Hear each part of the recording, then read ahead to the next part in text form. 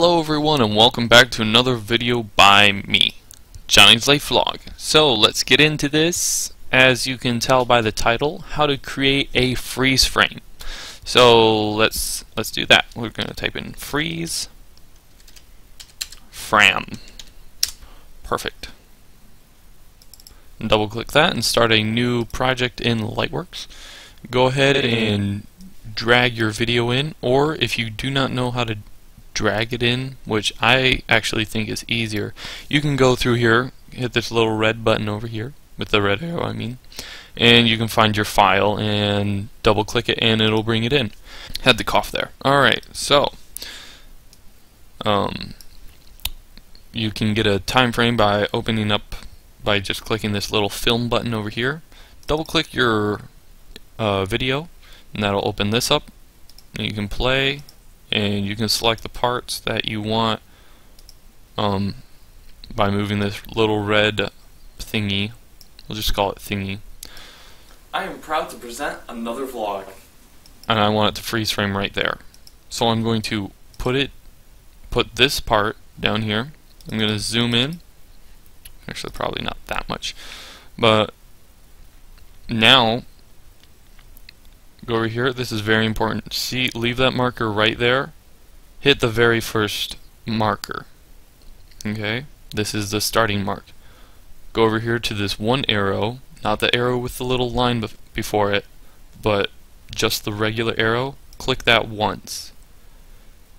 Hit the end marker. Alright, now leave that. Now you have two markers in there. You're golden. Alright? So go over here, make a mark. I usually count 1, 2, 3, but that's just because the size of the film is right now. Maybe it should be smaller. No, it needs to be bigger. So that's just from mine. I don't know what yours will be, so you'll have to find that. But now hit Alt V, and that'll put that freeze frame right there. Now go to the end of this clip. Okay, put the starting marker right there, and then however long you want your freeze frame to be, I like it to be 1, 2, 3, 4, 5, 6, 7 right there. Alright, I'm going to put my Alt marker, and then I'm going to hit Alt V again. I'm going to clear my markers. Go over here, hover your red timeline bar over the shorter clip of the freeze frame. Go to color. Go to color tint. Double click that. And go over here. Right click on your shorter clip of the freeze frame. Go to settings and just turn that all the way up. That's going to be the flash. Right, and I'll go over here. Now it's up to you if you want it black and white. You can have it just a flash, like so. But I like to make it black and white because that makes it. It's like, oh, you took a photo. It's more of a, oh, you took a photo, like that. So now you want a camera flash. So let's find the beginning of this, and I'm going to drag in a camera flash sound. So let's mark the sound right there. Right there. Now go over here. Go over here, add tracks, or right click, add tracks, and then go over to video, set it to audio after A2. Select that to be 2, that way it comes out of both speakers instead of just one. Now click these off and then import your sound, and it should be a little something like this.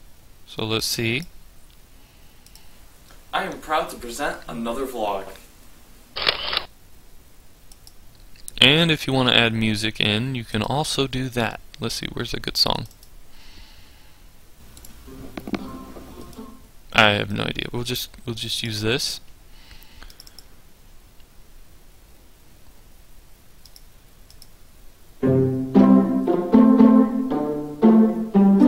That's pretty good.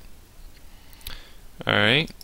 Now, go over here, right click, add tracks, audio, to add, click click these two off, over here, and just import that into there. Now you have music along with your intro or outro. I am proud to present another vlog.